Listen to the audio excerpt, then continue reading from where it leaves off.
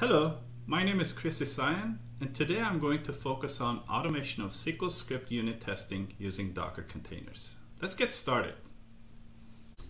Let's take a look at the problem that we're trying to solve. Not frequently, or at least that's how I want to think, but periodically developers checking code that doesn't work in QA in production. Generally, this is due to dev environment not matching QA. And we know the reasons for this. Dev environment is free for developers to create tables, drop tables, add columns, store procedures, function, add dummy data, and so on and so forth. So the proposed solution is, before you commit your code into the repo, stand up a clean SQL server and database in matter of minutes. Yes, in matter of minutes. Apply code that's in the repository, right? Then apply your new DDLs, DMLs, and unit test scripts. Run them.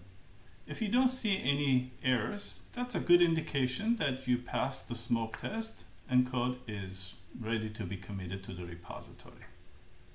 Currently, you're looking at the overall script, but we're going to run one line at a time so you get a feel of how long each step takes. So let's take a look at the YAML file here. So here's the YAML file. Pay attention to the volumes that are going to be mounted.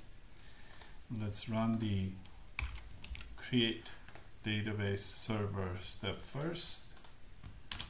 And let's count to see how long the creation of SQL Server takes. 1, 2, 3, 4, 5, 6, done. So under 10 seconds. Let's test that to make sure you're able to connect to the server.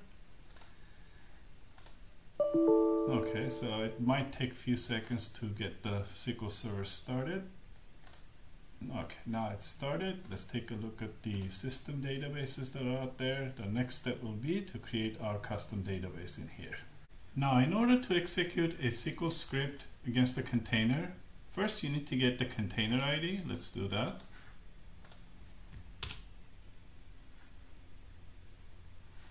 Now let's execute the create database script, which looks like something like this.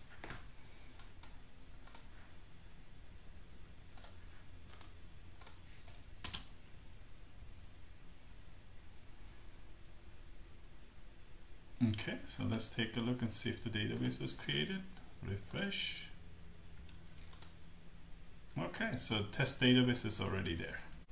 Now let's execute the remaining DDLs and assume for now that we just have tables and store procedures, just for simplicity. And assume that this table was created in the past and it's a code in the code repository, and this store procedure is what's being applied new.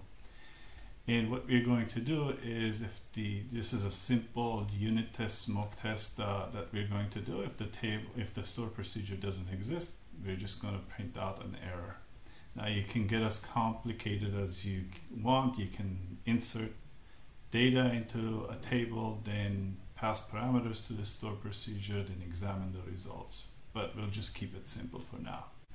Now let's run the table and store procedure scripts. For simplicity, I just commented the lines that we already executed in the prior steps, and we're going to run the file at this time. Let's see.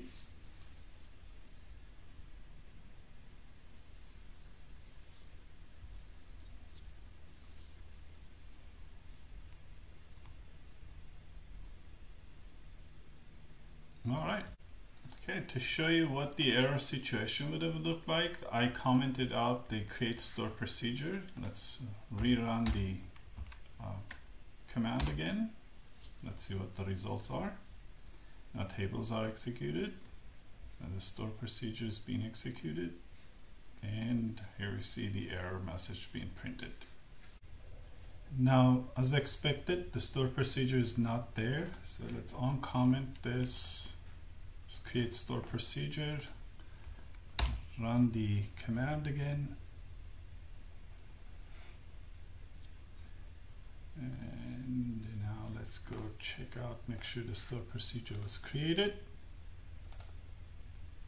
Okay, it's right there. So once you're happy with this, the next step will be to destroy the container.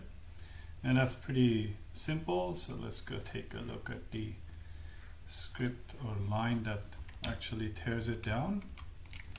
There we go. Let's run this.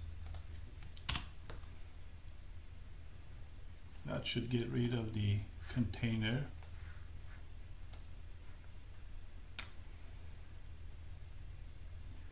Okay. Removing SQL 1. Okay, and the container is gone. Once again, you didn't have to run each command individually.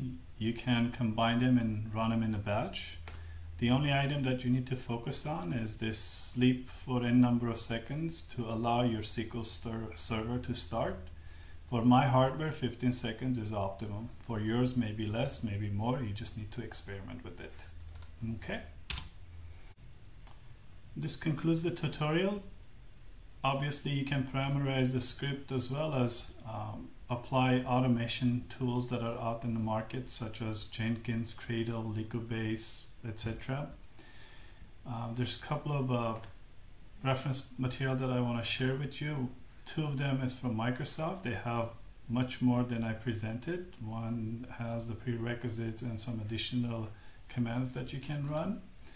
This is the deployment model and how to connect, as well as where you can download the Docker desktop. Thank you for watching.